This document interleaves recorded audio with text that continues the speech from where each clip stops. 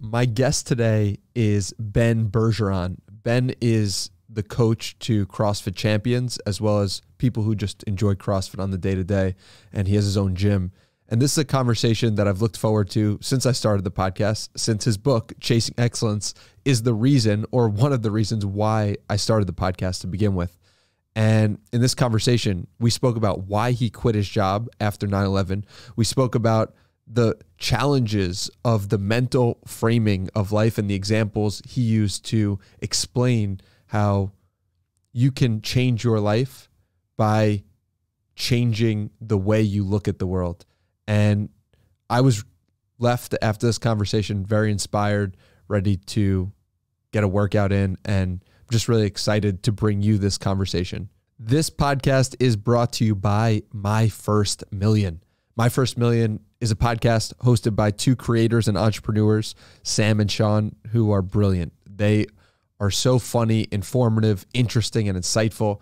And the way they're able to tell stories about business and technology leaves you curious about the future and where this all is going. So I listen to it pretty religiously, and I recommend it to all my friends as well. So they're sponsoring the podcast to let more people know about My First Million. So you should go check it out wherever you listen to podcasts.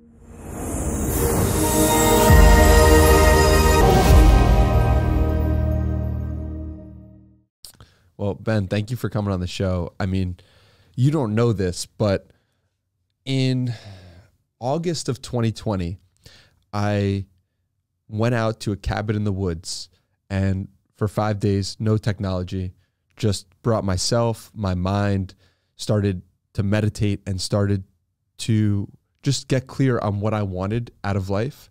And one of the books that I brought was Chasing Excellence. And it hit me at that perfect time where I was so in it and I could fully immerse myself in the book, and it made a real impact on me. So I want to thank you for what you've written and the life you've lived. That's amazing, Danny. Thank you, man. That's really cool. When you accepted the request to come on the podcast, a tear came down my eye. And that hasn't happened for any guest out of the 280 that I've had so far. So wow, I'm really grateful for you. I didn't know that would happen. And I'm curious from your perspective, have there been any moments for you on your journey that have been so impactful that either a synchronicity or an event that it caused you to cry unexpectedly? I wouldn't say I'm a crier, but I would say that one of the most impactful, and yes, I cried when this happened, and many times following the event, whenever the event comes up, and that's 9/11. 9/11 was the most transformative experience of my life. You seem like you're a lot younger than I am, so I don't know if you remember it the way that I did and how it impacted me. And, you know, it's basically that set the trajectory for my life. I was doing finance literally just 2 blocks that way. We're in Boston right now. And when that happened, it shook me to my core and rattled me to the point where I questioned everything. Kind of like when you went to your 5 days in the woods, I did something similar. And I spent 5 months in Wyoming trying to figure out what I wanted to do with my life. And I didn't know about meditation or solitude or anything at that time. Luckily, technology was not a big thing. So if I wanted to use the internet, I had to go to the library, Wyoming being what it was, the public library. And that's the thing that set the trajectory for my life. Is I realized what I wanted to do more than anything else was to have impact. I wanted to not be a rat on a wheel. I didn't want to go through the motions of life. I wanted to have purpose and passion. I want a life of fulfillment. I want a life of activity. I felt like I was rotting away behind a computer in a cubicle. And, you know, when that happened, I was incredibly motivated by the heroic acts of those days. And I was either going to join the military or become a firefighter. And there was a lot of logistics and red tape and some constraints for both of those things. And I ended up realizing that the way I could have impact on a really different level than those two was to help people become better versions of themselves. And I did start with that in the physical domain of personal training. And that led to becoming a strength coach, finding CrossFit, the CrossFit community, opening up a gym, and then eventually training high-level athletes and all the way to the regular soccer moms and dads, and realizing that this physicality, yes, it's important. Yes, it matters for health, but it ends up being the accelerator for the mind. Like when you put someone through these hard, challenging physical tasks, you can't not be aware of what the mind is doing. And I think most of us navigate life every single day on autopilot. And that's one of the amazing things about what we do every day. And I'm privileged to be able to do every day in working with athletes and everyone else, is seeing the adaptations that, yes, happen physically, but the adaptations that happen between the ears, and allowing people to navigate their lives in a more productive way because they're more physically capable, but also because they're more steadfast, they're more disciplined, they're more centered, they don't get thrown off course, they can handle more, both physically and mentally. And that's a really exciting thing when you hear the stories of, people saying like, this thing I used to get really kind of rattled by this or that. And they're like, and that happened to me yesterday. And I recognized it in real time that this was happening, that this would have been something that would have thrown me off course in the past. And I was kind of not only able to handle, but recognize it in real time and kind of go, that's weird that used to throw me off course. That used to rattle me. That used to get me upset. That used to cause anxiety. That used to be a very stressful thing for me. And it wasn't that at all this time. That is so fulfilling for me to be a part of that journey. So the long answer to your very simple question was 9/11 was for sure that moment. And whenever it comes up again, I have the conversation with my gym, that the reason this place exists is because of that tragic event. What would have happened to you had 9/11 not happened? How long, or if ever, would you have gotten shaken to your core to make a change, do you believe? Yeah, it's a good question. I don't know the answer to that. It's I don't know if it would have been months, years, or decades, or never. Like some people, I think, I had a really secure job and a really good company with a nice corporate ladder to climb. The impetus for a change was not there. So it would have taken a big, bold, brave step. And I think that 9/11 was the thing that kind of like enough, a kick in the pants to go like, dude, this is not what you want with your life. And I see a lot of people that go through the motions for a really long time. And yes, they're doing what seemingly we are told to do, right? They're getting they have the six figures, they have the 2-car garage, they have the corner office, they have their 2 weeks vacation that they can take in the Caribbean or skiing with their family on the weekends.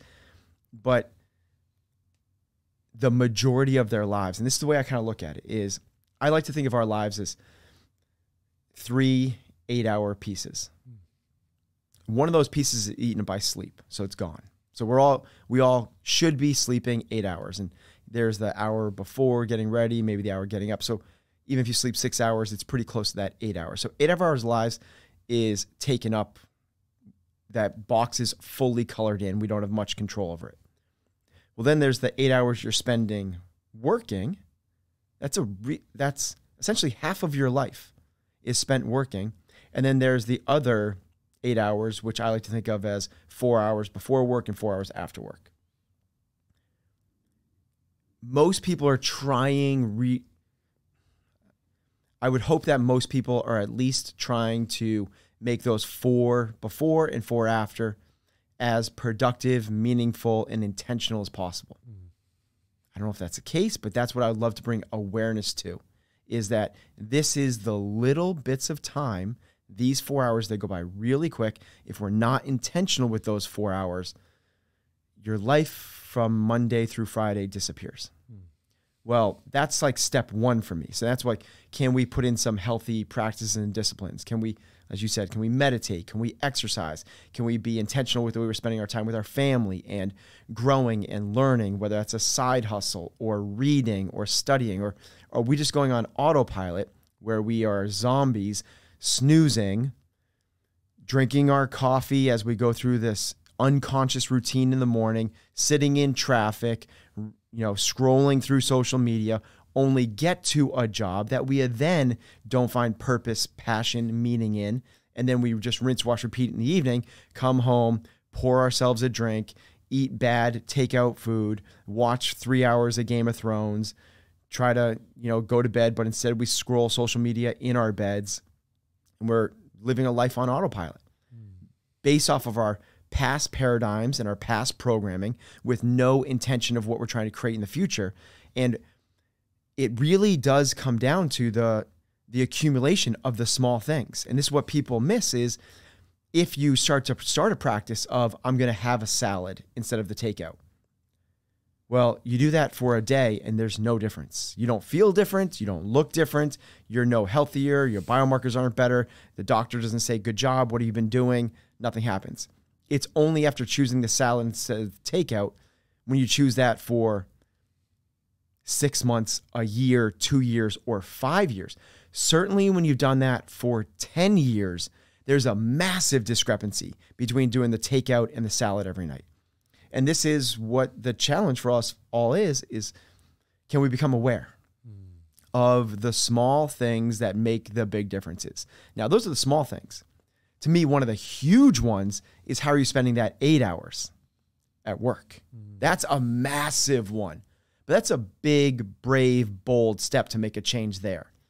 But if we can do that, if we can choose to do what sets our heart on fire, that to me ends up in a place where we look back at our lives and go, whoa, I'm really thankful. I'm really grateful. I'm really proud. I'm really happy that I was able to spend my life intentionally pursuing that. Okay, so let's say, hypothetical situation here. Somebody is in a job or a situation that they think is good, but it's not great and it's not making them feel excited every day. And they want to go away. They heard you go away for some period of time. They heard me go away for some period of time and get clear on a purpose, a vision, a place we wanted to direct our attention. What types of questions should somebody ask themselves to get clear on their values or the places that they want to go? Great question. I don't know the answer to that. But the first part I would say is, you don't necessarily have to go away, right? That's a big ask, to carve out a week to go find yourself, or 5 months to go find yourself. And this is where the practice of silence, solitude, stillness, meditation, nature, journaling, like one of these types of practices comes in big, because I don't know what's more beneficial. Is it the 5 days of complete, or is it the 5 minutes every single day? There's not a better or worse there, but I would say that the 5 minutes every day is probably a more bite-sized chunk that people can carve out.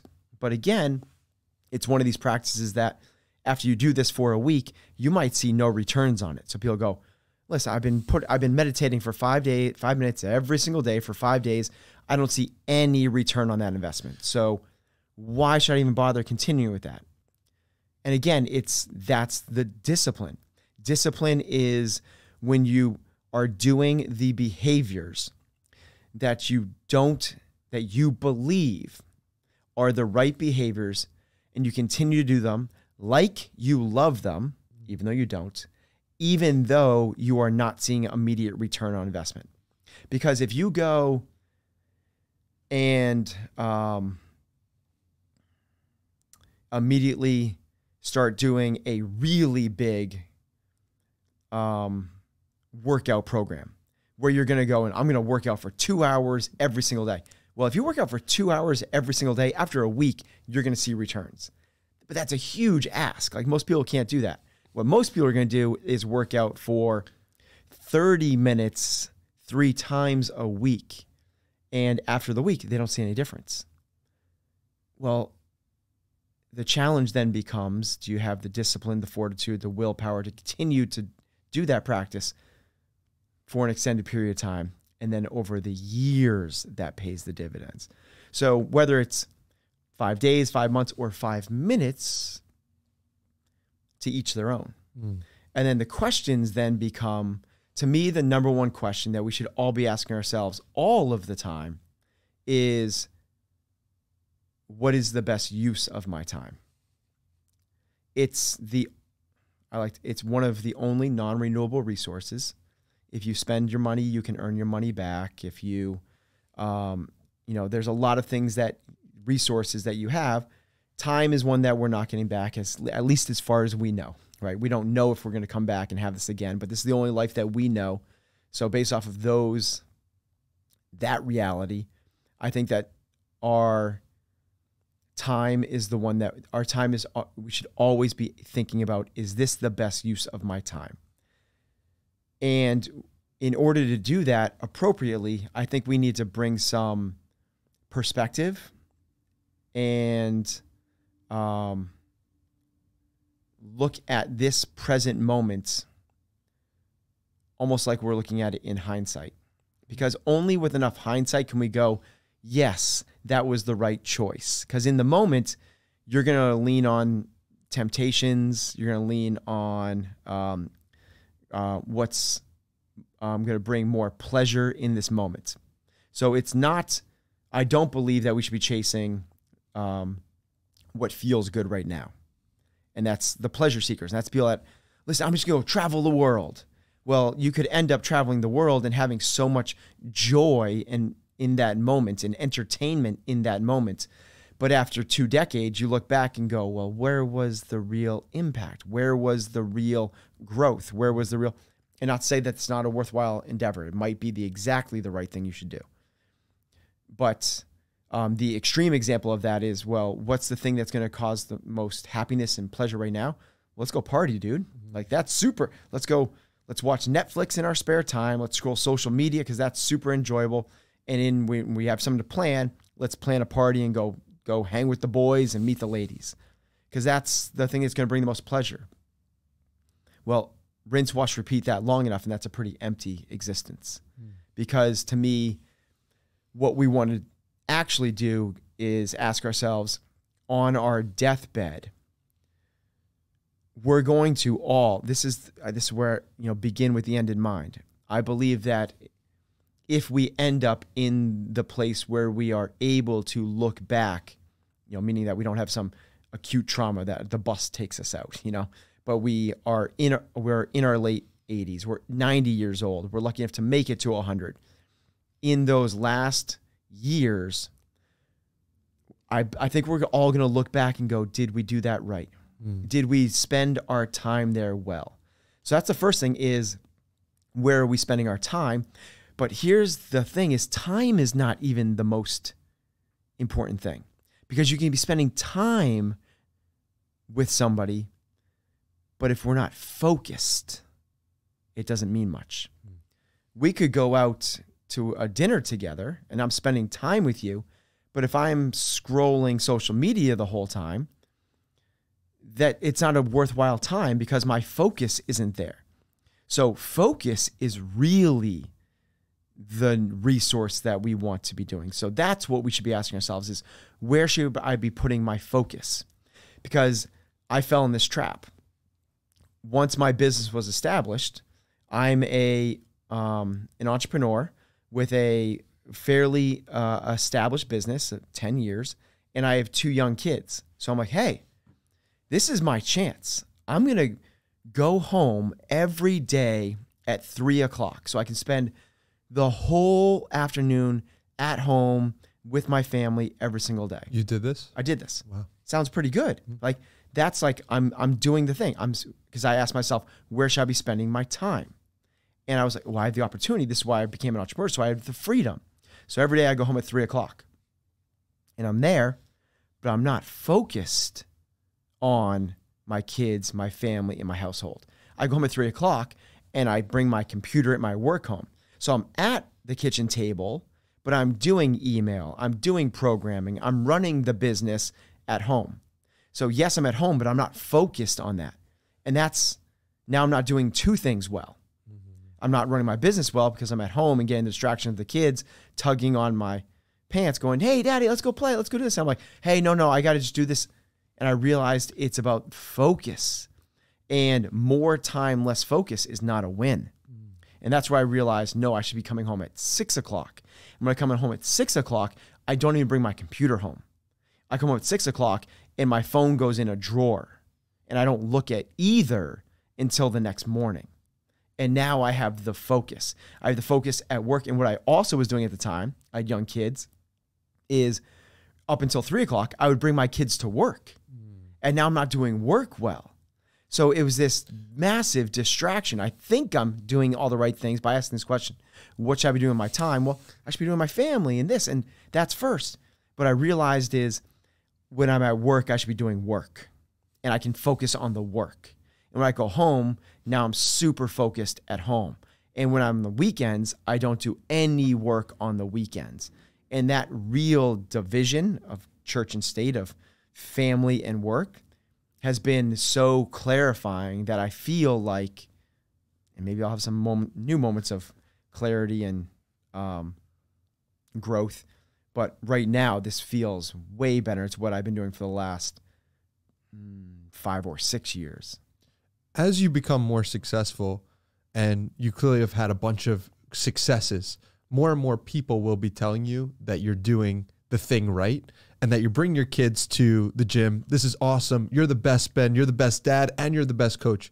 How do you maintain a level of understanding of yourself and ability to make decisions so that as you get more successes, you don't also believe your own bullshit? I think it's how you define success. And, when you're younger, for sure, and maybe not even younger, but society tells us success is achievement. And it's the accolades, it's the awards, it's the applause.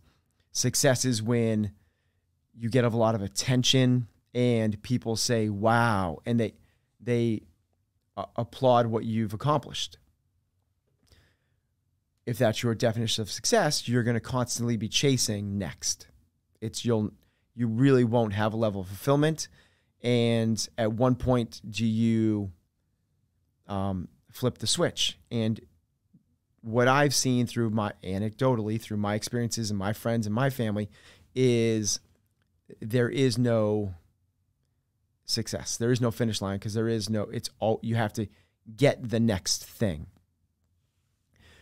If you define your success differently, then you don't feed into the BS that way because you've defined success in a different area. And to me, success is fulfillment.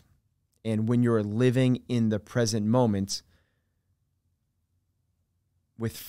it's two things. It's with fulfillment, meaning I believe that what I'm doing is filling my heart, not my bank account. Not that doesn't matter. It does, because you need that for the second thing, with fulfillment and freedom. And that's the reason I became an entrepreneur in the beginning, was because I wanted that freedom. I wanted to control my schedule. I wanted to do what I was passionate about.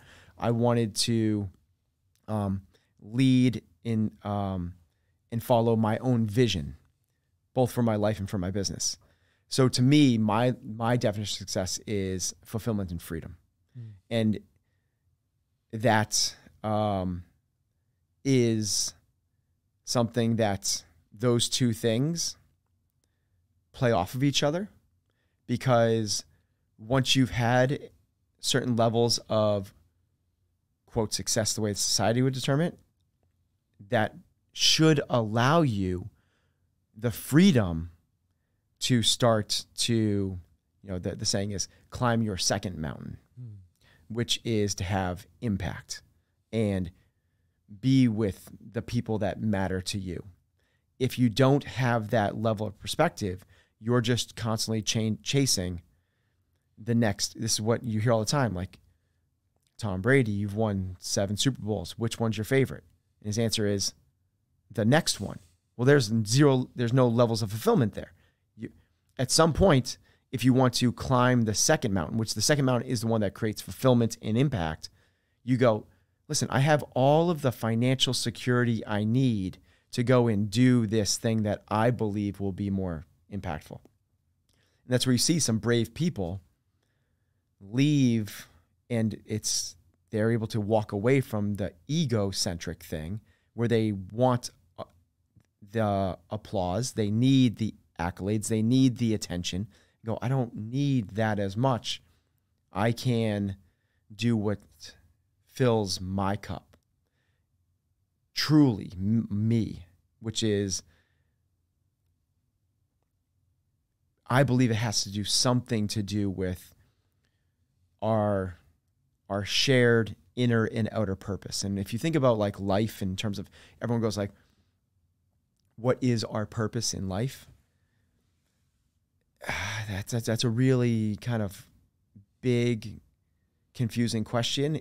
But if you break it down into a little framework of our inner purpose is to grow and evolve individually. And that's not necessarily to get another zero in your bank account. That's not necessarily to climb the corporate ladder, but you as a person to grow, to become a more formidable, centered human being. It seems to make sense that would be a shared purpose because it has to do with evolution. If we all do that, we are furthering the human race by doing it ourselves. And then our outer purpose seems to make sense that one isn't shared, that it's individual to you, and that outer purpose would have something to do with helping others. And that outer purpose can change from moment to moment, year to year, and decade to decade. And I think this is why people get confused when they talk about purpose, and they need to find their purpose, which is such a challenging thing. And I feel like I can't find it. I don't know what it is. Well, what if your purpose, Danny, was just to be the best Danny possible? Like, that's what it's about. And in order for that to happen, you have to ask yourself, what's the best way I can use my time and what should I be focusing on? And it has to do with making Danny better. Okay, that seems to make sense. I can get on board with that. And then your outer purpose is right now, Danny, what is it? Well, right now in this moment, it's to be as present as you possibly can to make this as beneficial a conversation between the two of us. But then on a bigger scope, it's to make this podcast as impactful and powerful as you can while still having as much meaningful relationships as you possibly can, and not numbers, but in depth of relationships, and impacting other people's lives and helping them out. And maybe you grow a platform big enough to be able to have massive impact on massive amounts of people. And that sounds pretty cool. But when you're 50, maybe that's purpose and passion shifts and changes, and it should, because you're growing and evolving as a person, and your outer purpose should not be the same at 22 is at 42 as it is at 62 or 82. That can evolve and change as Danny grows to be a more evolved being as well. And circumstances, environment, the world changes. Nobody could have, I'm going to create the best podcast in the world as an outer purpose 50 years ago. That wouldn't even be an option. So purpose, the outer purpose should change, shift, and evolve. But the inner, let's make Danny the best possible Danny, I feel like that could be something that we could all get on board with. Absolutely.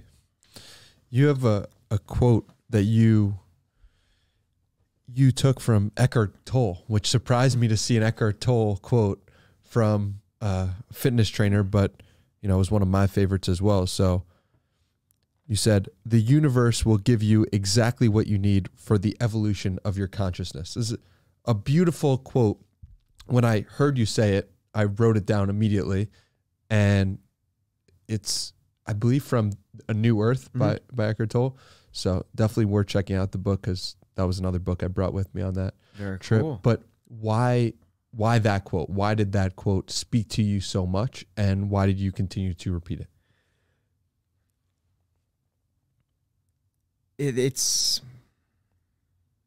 I think that's so much depth in those few words. So the first is evolution. So I as I just alluded to, I think evolution, if we got on board with that, it gives us so much purpose and power to our lives. It's like that. It seems like whether you're a salamander, a redwood tree in California, or a human being, that in and of itself, evolution seems to be a thing that we should not only understand, but it should help further. And if we can each become more formidable, healthier, stronger, fitter, faster, all of that, but also live with more happiness and joy, peace of mind, and we're able to do that for the next generation to help them do that, well, if we are to come back around and do this again, wouldn't that be such a worthy pursuit? And then this level of consciousness, which is the opposite of consciousness, is unconsciousness. So what we want to be able to do is navigate life consciously. Like if we're unconscious, that seems to be kind of the most disrespectful thing we could do for this incredible opportunity we have. And the chances of us being here is multi-trillions to one. It's almost the rarest thing that we could possibly happen, is to be here in this moment. So it seems to me as to evolve our consciousness, to evolve our being awoken to something that we should be purposefully spending these rare moments we have, this glimpse, this snap of the fingers, this 100 years, which is so short. Wow, that seems like a cool way to navigate life with an evolved, searching to continually evolve our consciousness, our awakenness, bringing perspective to this moment right now. Well, then, if you kind of layer in that the universe at every moment is giving you the opportunity purposefully for that to happen. Right now, this conversation, if we are present enough, if we are not operating off of our past programming or projecting our future fears or anxieties, but living in this moment right now, which also as an athlete and a coach, what that's called is being in the zone or a flow state.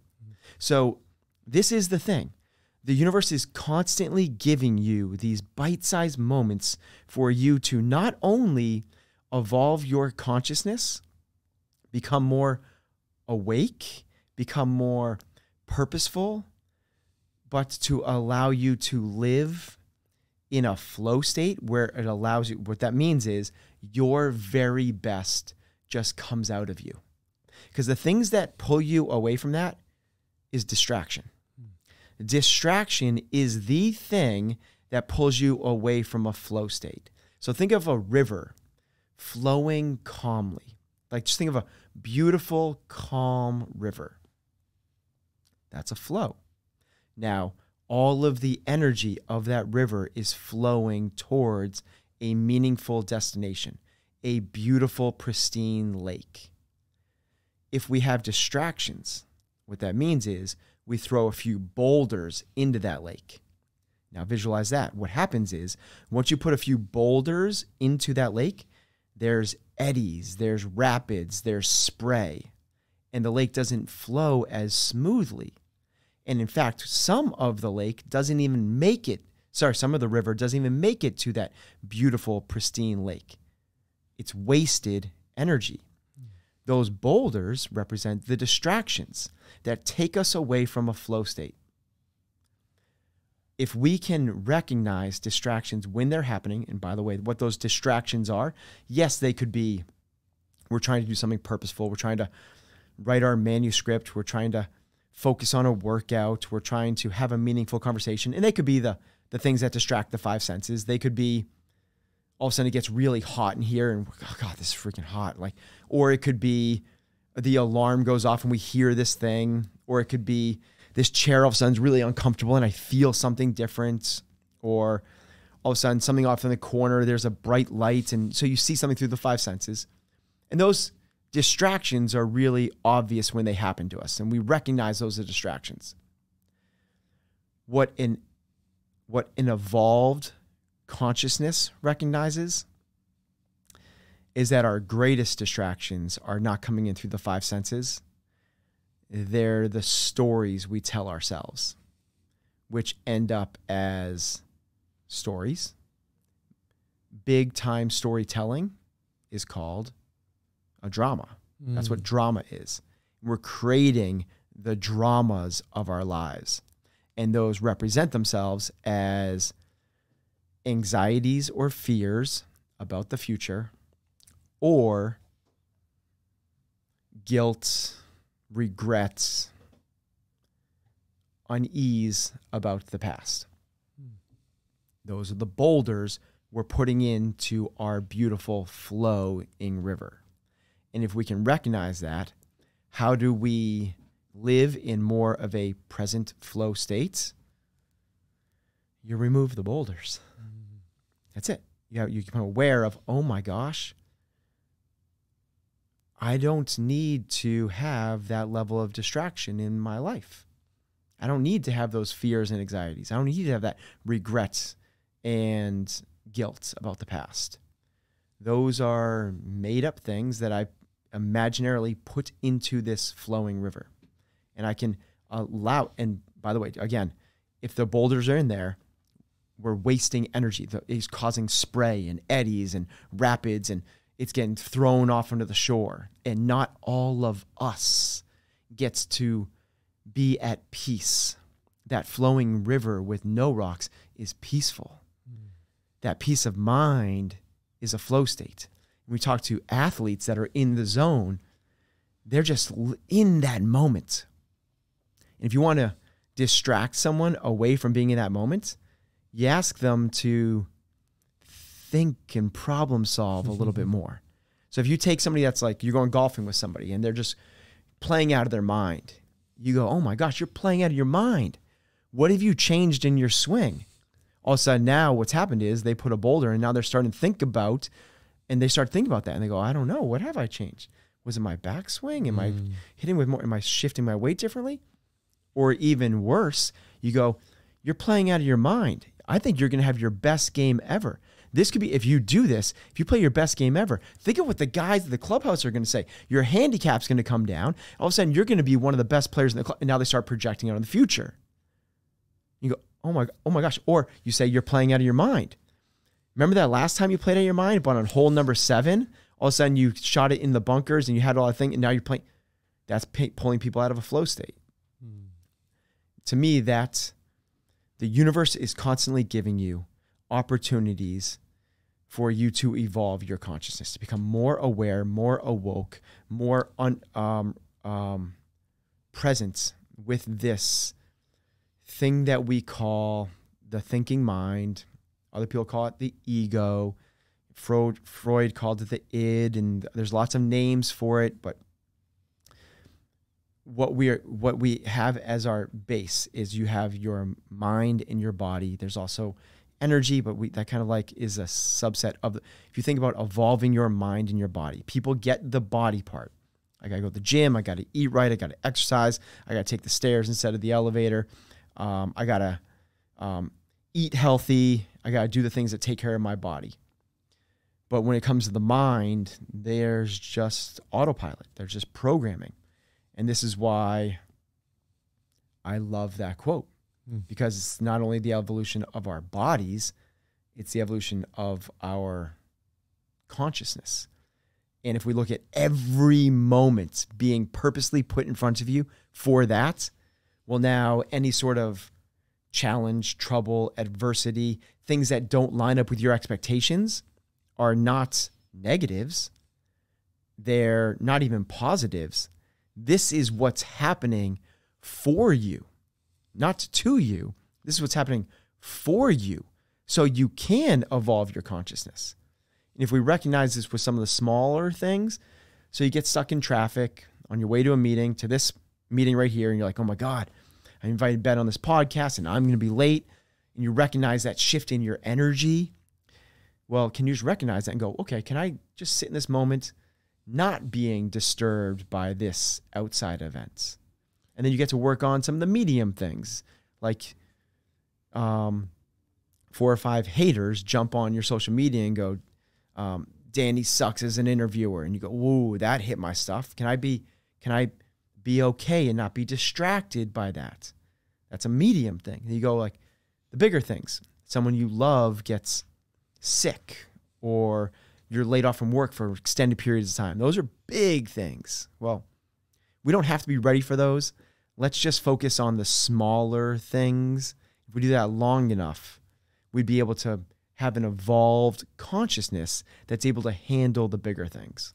I like to often say that a lot of problems in life come from arguing with reality. Love that. Where something will happen and we'll try to convince ourselves in our mind that it didn't happen or that it should be a different way. But when you accept what is, it allows you the opportunity to go do the next thing. Love that. That's such an awesome observation. That's such an evolved level of consciousness. Because if you think of this in a mental framework, and you think of different levels of consciousness or a hierarchy of mindset. Well, the lowest level of a mindset would be the victim mindset, which is doing exactly what you're saying. They're not willing to accept reality. Instead, they go, woe is me. And look how this is happening to me. It doesn't need to be the big things. It's not, and by the way, I don't mean being a victim. This is a victim mindset. And what's crazy is some victims don't even have a victim mindset. That's amazing. And then there are people that are not victims that have a victim mindset. So it's two different things. This is a mindset, not an actual life circumstance. But that's the lowest level. And above that is a pessimist who just, this sucks. I can't believe this is happening. And maybe it's not the woe is me, but they gravitate towards the negative. And we know the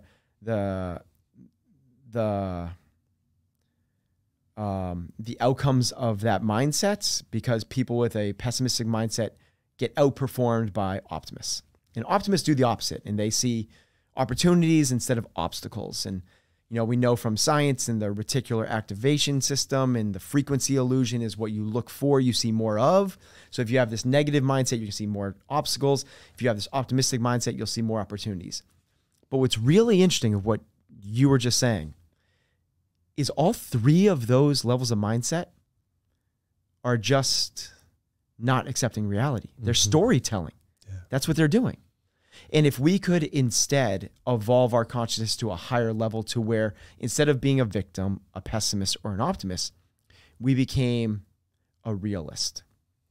And there's a term in psychology called radical acceptance. And I love that because it highlights the need for us just to understand that this is happening right now, and maybe we don't need to assign extra meaning to it. Maybe we don't need to go, woe is me, or this is negative, or it's going to be fine, and just go, this is what happens. Well, because if we look at a tree right now, we don't say to ourselves, oh, that tree is this way or that way. We just say, oh, that's a tree. And then we get on with our day. Look at you, the Buddha. The Buddha says just tree.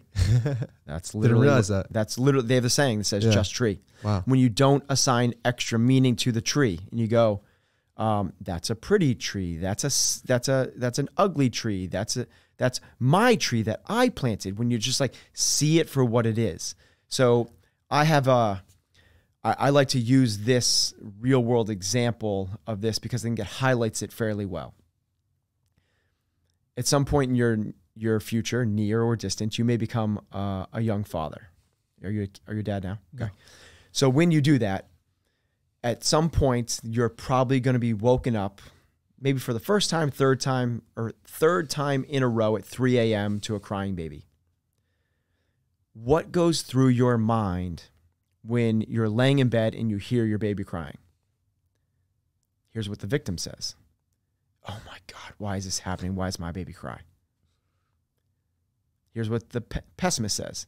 Oh my God, this sucks. Now I'm not going to get any sleep. I'm going to be exhausted at work today. This sucks. God, being a dad sucks. Here's what the optimist says. They lie in bed with an awkward grin on their face and go, it's okay, my baby will stop crying. It's okay, if I just sit here for 2 more minutes, my baby will stop crying. What you recognize there is all of those, it's just storytelling, different levels of storytelling. Well, if we can rise above being a victim to a pessimist to an optimist, if we can rise to a higher level, that's called the realist. And when the baby cries at 3 a.m. in the morning, what does the realist say? Babies cry. Go do the work. That's it. Babies cry. Go take care of your baby. It's a part of life.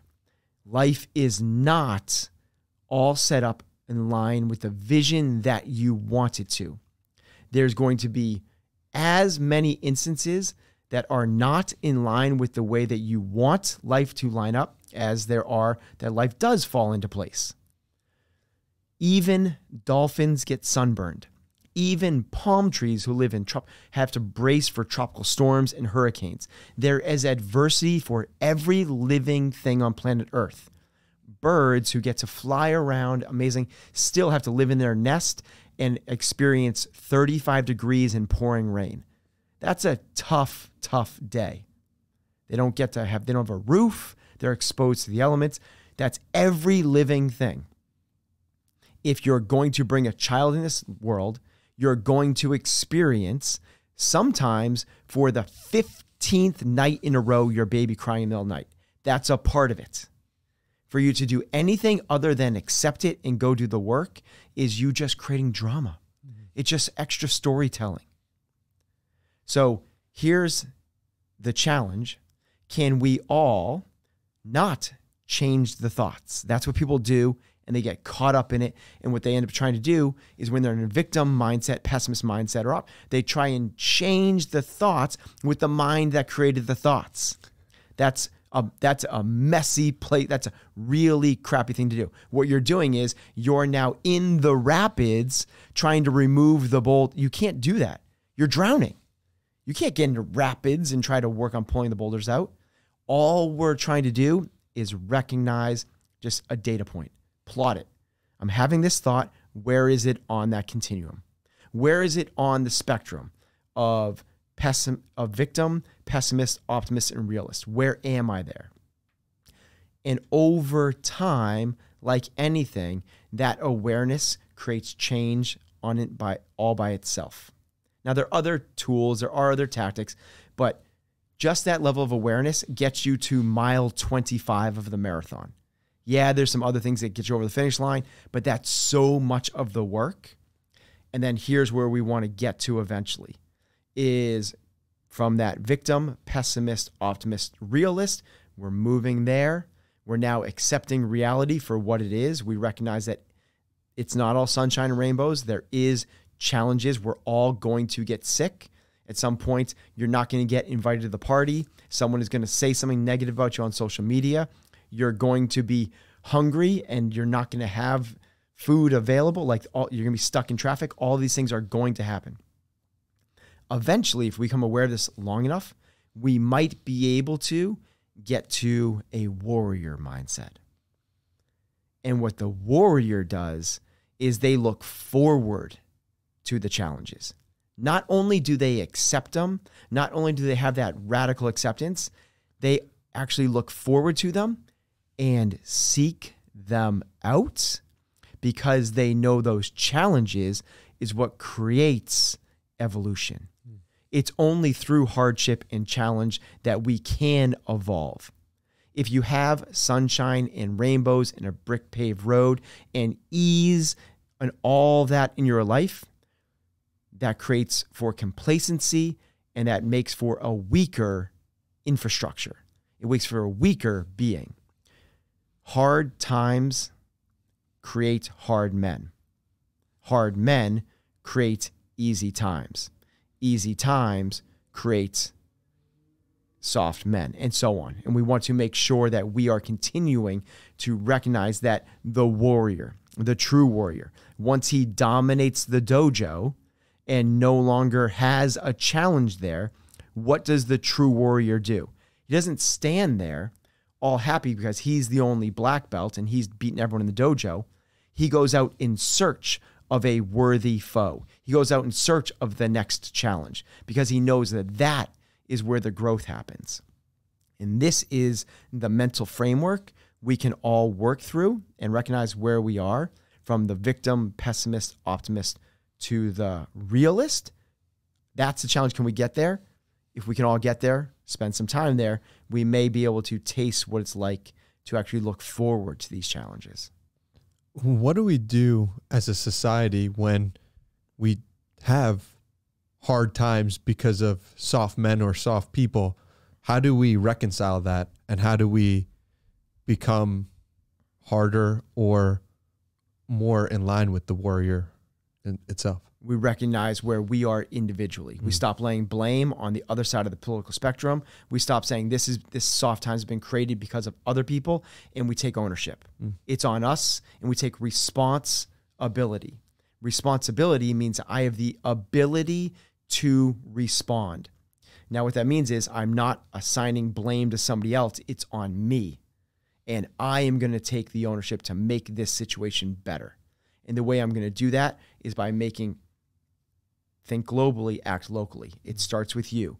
You can't fill from an empty cup. You have to make you the most formidable human being possible. Once you have taken ownership, you are responsible for your situation. You are living the life with discipline and fortitude and doing the right things that are going to get you to where you want to be. Well, then we can go and take levels of leadership position. And when we go to a levels of leadership, it's not going and finding things that you can change. It's the way we make change is by first listening. Listening with compassion, listening fully. So there's a level of understanding and empathy. And then we want to learn.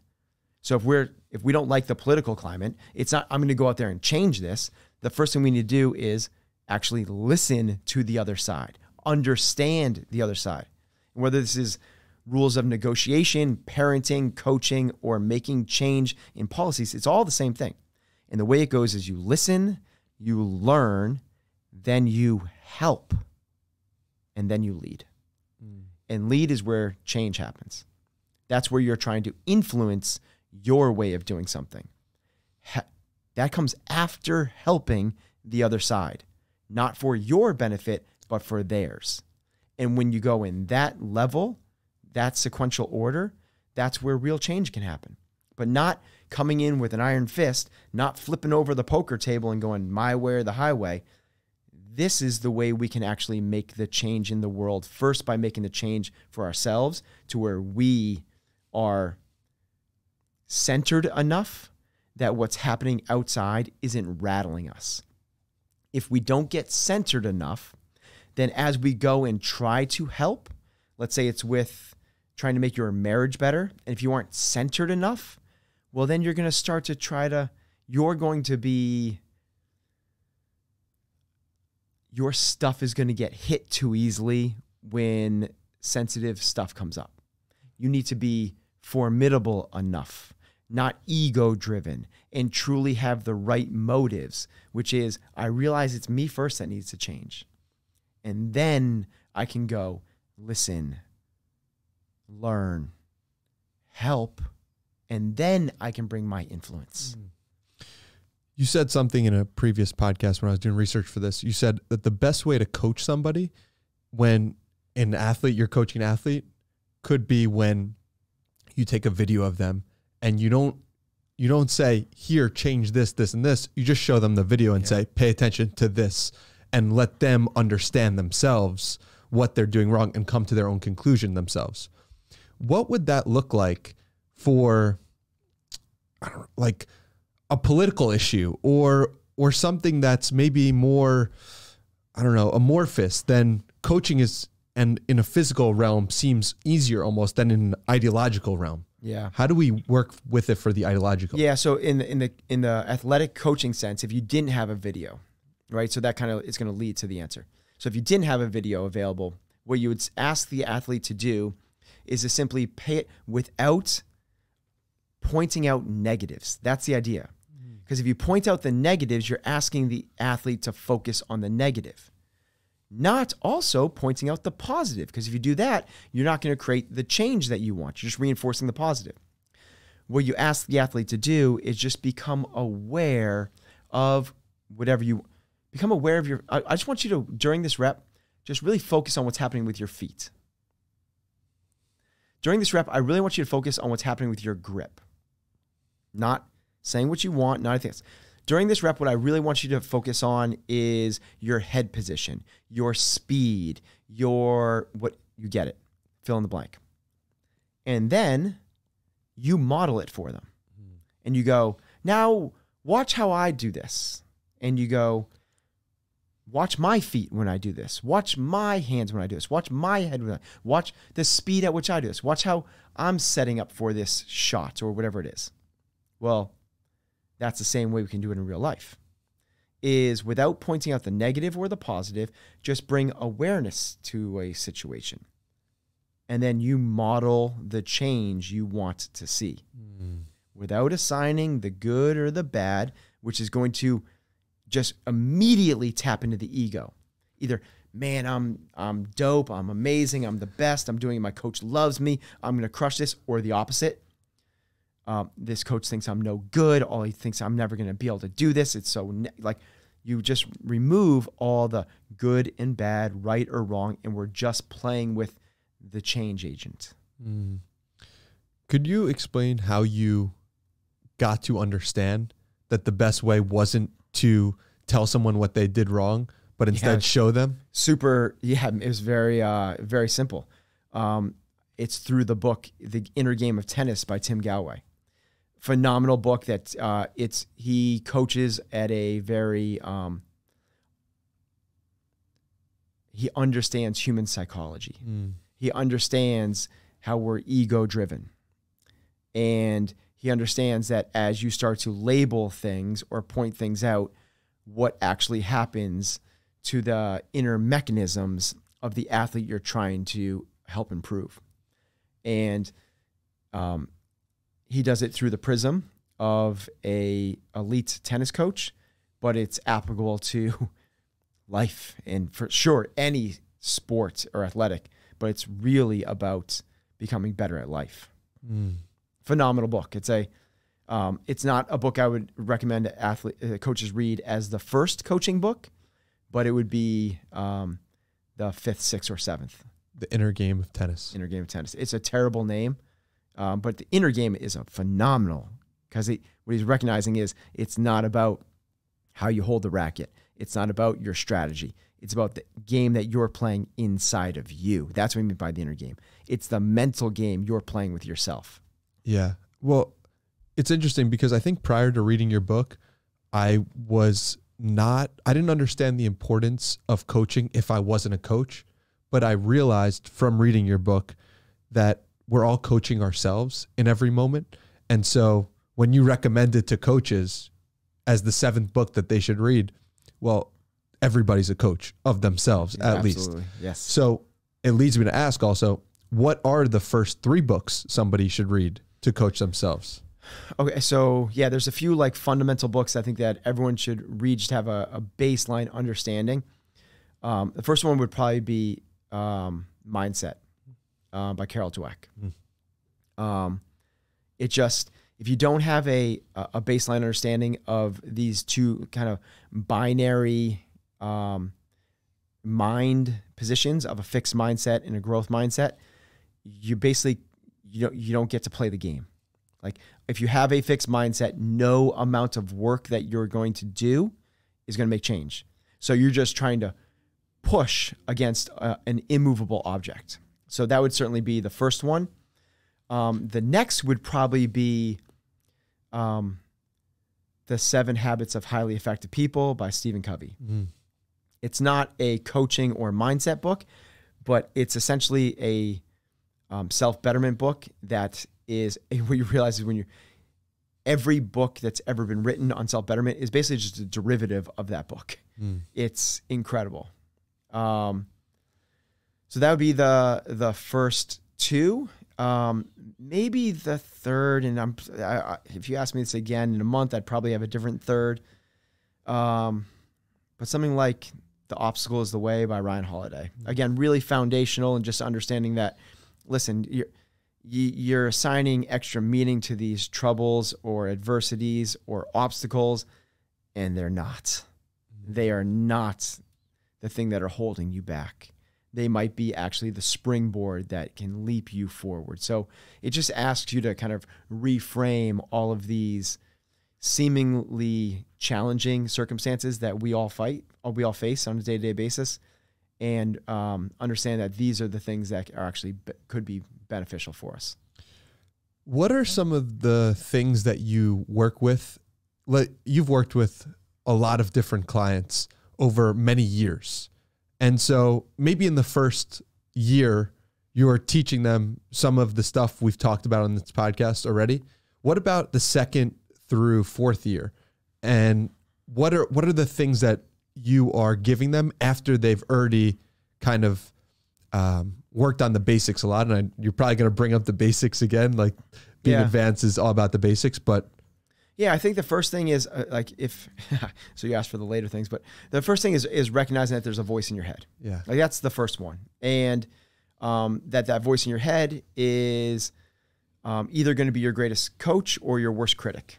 And just kind of recognizing like, oh, I see how this isn't helping me. This isn't being beneficial. And it's one of the things that's so great about hard workouts, which is what I do.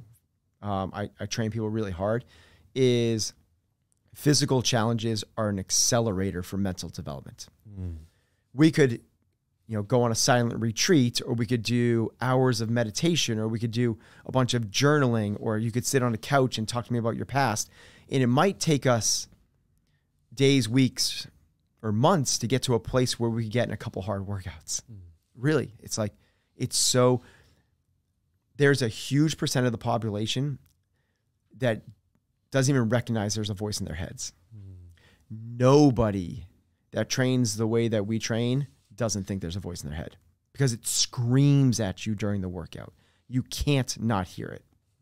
So that would be the first thing, is recognizing there's a voice in your head. And then the rest becomes playing the game of where they are on their own mental journey and their own evolution. And it becomes a bunch of tools and practices. First and foremost would be reading, journaling, meditating, breath work, solitude, reflection. But there's one is really powerful that I try to get really early on. It's not year 2 or 3. It's month or even day 2 or 3, which is once you finish this really hard, challenging workout and you're lying on the floor, gasping for air, and your lungs are still trying to rip through your chest, and you got battery acid pumping through your veins, there's this tendency at that moment to go, gosh, I wish I had. We all do that. Gosh, I wish I I wish I had gone a little bit faster. Like, I hate this feeling like this. There's this moment where this negativity can creep in. That's a really powerful moment where I ask my athletes to reframe. And all I'm asking them to do is be proud of their effort. We can all, in hindsight, look back and gone, woulda, coulda, shoulda. You know, if I was to do that again, I woulda gone unbroken on that second set. You know, gosh, I should have come out faster in the first round. You know, it's so easy to second guess in hindsight because you have the answers to the test. We all can all do that. But isn't it beneficial to have that voice in the sense of now I can write that down and now that's something that I can look for in the next? Yeah, that's not what people are doing. Interesting. What you're doing is called learning and reflecting. That's not what most people are doing. Just like we can all use our past experiences to learn and become more prepared for the future. Most people are not doing that objectively. They're assigning extra meaning and going, dang, like, shoot, shucks, damn it, like that. That's what we want to get away from. And instead, the first thing we want to do is go, I'm glad with my efforts. Because what they tell themselves at the end of that training session is going to be the thing that they tell themselves during the next one. So if you go, I should have I'm so weak. I shouldn't have mentally, I couldn't do, what they're going to do is pull all that negativity in the next one. And instead, if they say, I'm happy with the effort I gave. I worked hard.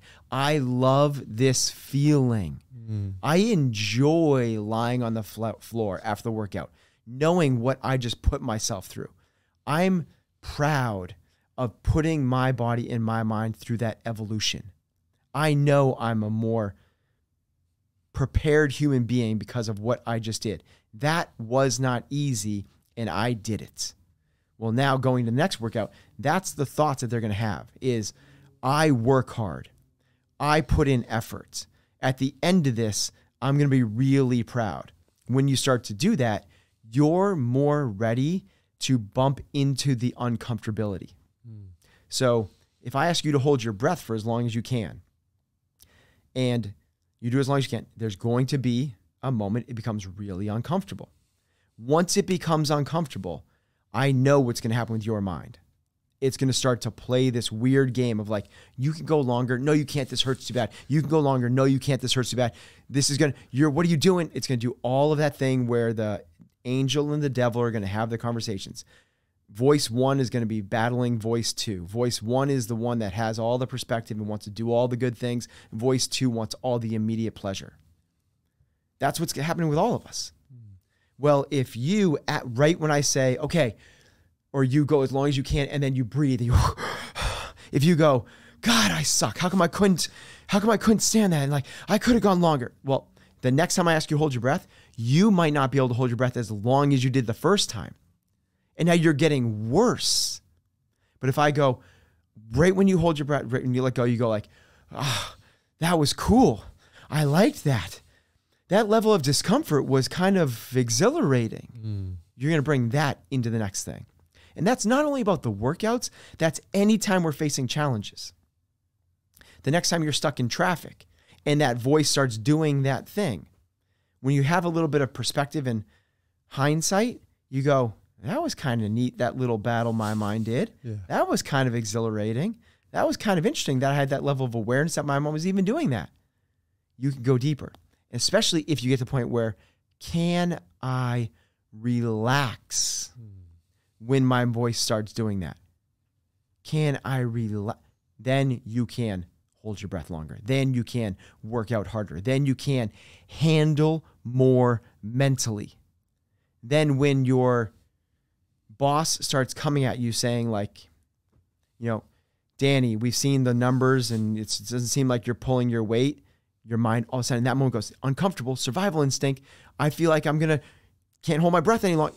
Instead you go, ooh, this is that uncomfortable thing. I'm not going to fight it because as I fight it, when you fight holding your breath, by the way, this is the shortcut, this is the punchline. When you fight it, you can't hold your breath longer. You have to relax in that moment. And if we can relax in the moments of adversity, then we become more able to be productive and do more. A few years ago, I went out and I was invited out to talk to the Navy SEALs about mental toughness, mental fitness. And they presented their methodology to me. And then I presented it to them.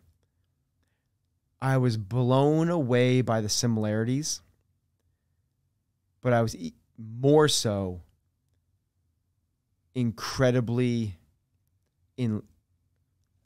curious about the one discrepancy. And that was the amount of breath work that they do. I wasn't working breath work at all at the time, and I certainly wasn't doing it with my athletes. And after that moment, that's when I was like, well, if the most elite fighting force that has ever been created in the history of humanity believes that breath work is a worthwhile endeavor, this is something that I need to at least explore. And what you recognize is what they're trying to do is be calm in the face of challenge. And that's really important, because if you are not calm, you can't perform at your peak. We talked about this earlier. You're no longer in a flow state. And, I was talking to these guys and I was like, we went out to dinner afterwards. And I was like, what's the most challenging thing you went through? And there's all sorts of stuff, right? There's Hell Week, and there's the cold, and there's the get sandy for 5 days straight, and the chafing and the weird areas of their body that no one wants to be chafed in. And, there's the drown proofing and the tear gas and all sorts of the weird stuff, the physically weird stuff. And they're like, the most challenging thing that we do is an evolution where we don on the scuba stuff, and we at night do a scuba where we go through the San Diego harbor, and we have to find a waypoint by staring at a GPS on our watch that's 2 miles out. Once we find that buoy 2 miles out underwater, once we find that buoy underwater, we take a 90-degree right turn, and we find another one that's another distance. I don't remember what the distance is, but it's another 3/4 of a mile. They're like, that's the most challenging thing we've ever had to do. And that sounds so crazy because of the physical stuff. They're like, the mind games that get played while you are in complete darkness, sensory deprivation, minus being freezing cold for hours, doing nothing but staring at your watch. And then, by the way, we're going underneath the aircraft carriers that are anchored in the harbor. And that the great white sharks are hanging out on the other side of the aircraft carriers because there's no current that they have to fight. And you feel like you're going to swim into the open mouth of a great white shark. And then, by the way, during the evolution, they still to this day don't know what it is. Some things bump up against you. Oh my God. That are bigger than the size of a human being. And you have to play these mind games of and imagine how their heart rate, and if your heart races, you're using up extra oxygen, you don't make it. Well, right there, you recognize that at the elite level, yes, these guys are physical specimens, and they can do more physically than almost anyone. But you recognize pretty quickly that it's their ability to remain calm in the face of the many faces of the mind. The mind is going to go and do its thing. You're not going to stop the mind from going, there's great whites on the other side of this thing. You're not going to stop the mind from feeling that thing that bumps you and sends you 4 feet off course going, what the F was that? You're not going to stop your mind from doing that. Can you become calm in the many faces of the mind? And that's what breath work can do. Breath work, first and foremost, goes, instead of letting your mind be scattered, the chatter mind, which it just goes mind one, mind two, mind one, mind two, mind one, mind two, which again, by just a mind one is the it's goal focused. It wants the best for you. It has fortitude and discipline and grit, and it makes the good decisions for the long term. Mine too goes, dude, let's party. Let's have the ice cream. Let's have the pizza. Let's sleep in. Let's snooze. This is uncomfortable. Get the F out. And it tries to assign meaning to things to like save you. What those guys do is they have to calm that second mind and go, we're okay. This is good. And stay calm. If ever there was a analogy, a parable that we could bring to our lives, it's that. It's not usually the big physical challenges that set off us course. It's not Hell Week. It's not carry a boat for 5 miles on your head while you're sandy and cold. It's not stay awake for 3 days. It's not the crazy physical evolutions. It's the mental things that throw us off course. Can we stay focused on what it is, focused on our objective, focused on the task at hand? Ben, this has been an absolute pleasure. But before I let you go, I like to ask a challenge for people listening, and I feel like you won't disappoint with this one. It might be something we've already touched on, but a way for people to take the things that we've learned in this podcast and apply it to the next thing that they're doing in their day-to-day. What's a challenge you can leave people with? Yeah, for sure. My biggest challenge is the next time you feel your energy change. And what I mean by that is you get a text message from your boss that says, can we chat first thing Monday morning?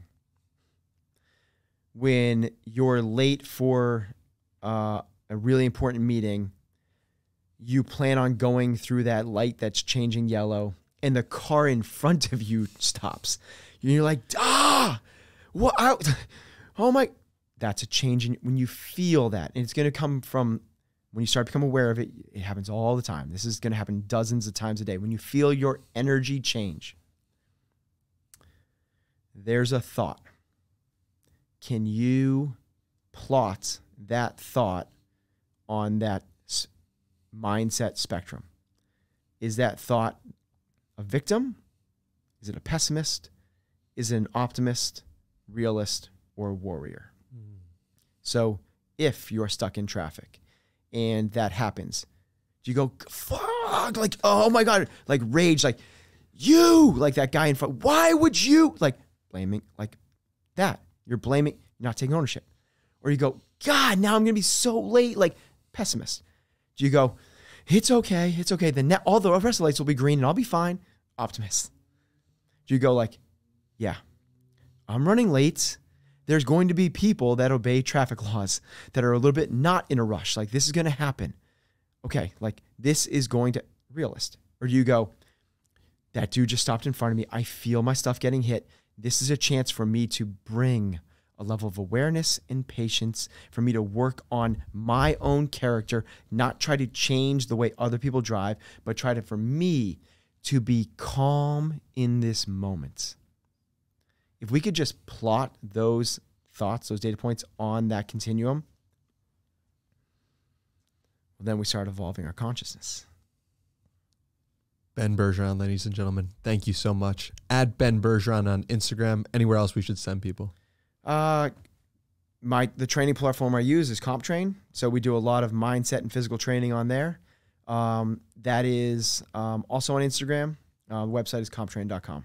Cool. Linked below. Thank you so much, Ben. This did not disappoint. Thanks, Danny.